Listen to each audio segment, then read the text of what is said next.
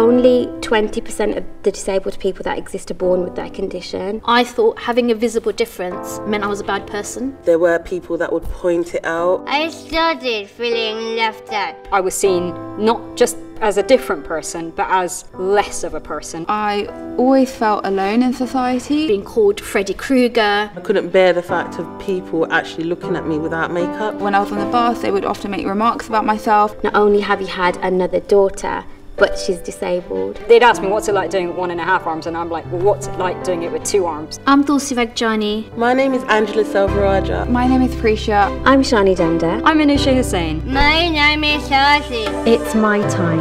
It's my time. It's my time. It's my time. It's my time. It's my time to be visible.